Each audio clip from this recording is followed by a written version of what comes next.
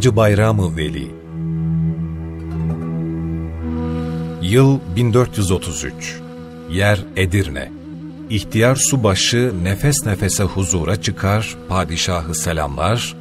Engürü'deki şeyhi getirdik efendim aması ne?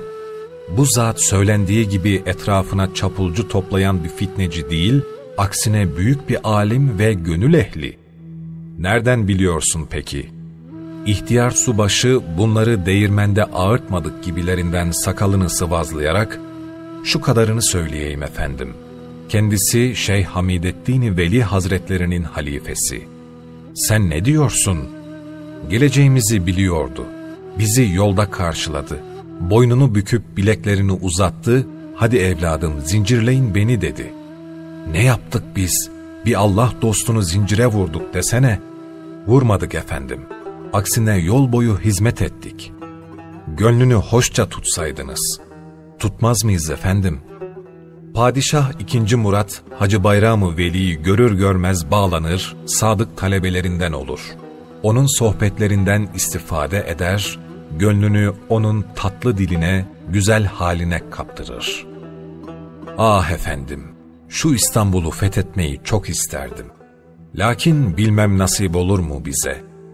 Hacı Bayram Hazretleri bir müddet sessiz kalır. Hayır sultanım, bunu ne sen görürsün ne de ben.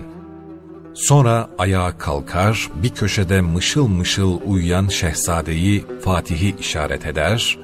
Ama şu beşikte yatan yiğitle bizim köse Akşemseddin'e öyle derler, görse gerek.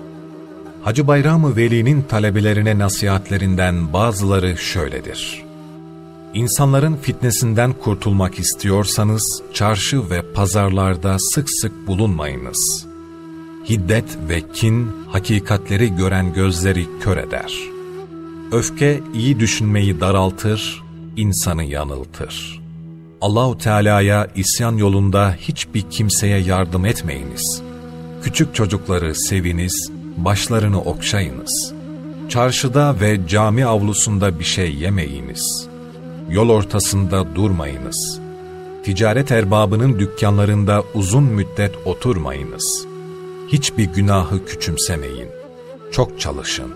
Boş gezenler zengin bile olsa arkadaşları şeytan, kalpleri şeytanın konağı olur.